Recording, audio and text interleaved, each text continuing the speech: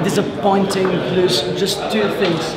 First of all, is the run for the playoff, I mean, completely, I mean, it's failed, it's a fail. It's still 2 games left, so I don't know why we can beat the FS and Fenerbahce. Of course, with this play, the way we play today, we cannot beat anybody. So we have to regroup. We have to see what everybody from us can do better, and then we'll see. All right, last thing.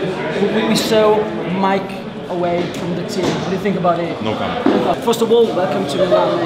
How do you feel about this win? I mean, it's great. I think first of all, we needed it. You know, I think it says a lot about our team. We fought back, and then secondly, you know, I have a lot of great memories here. So to come back and compete against these guys and win is great, especially after they beat us the first time.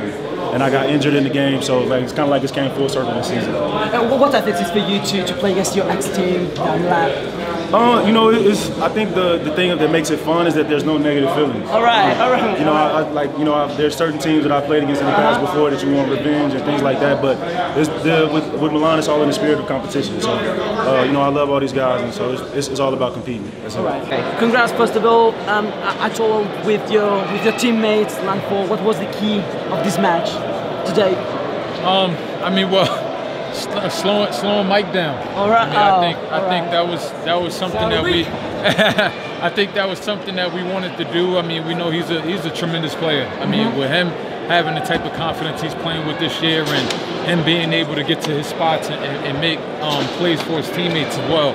I mean, I think that's something that's really been helping his ball club. But keep Mike out of the game, and then the game was a win, man. Yeah, I mean, and then especially just rebounding the ball. I mean, Al Biggs did a great job of rebounding, especially with Nick.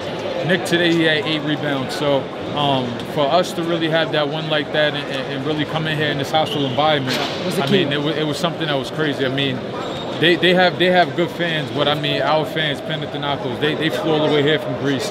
Those guys, they deserve this win.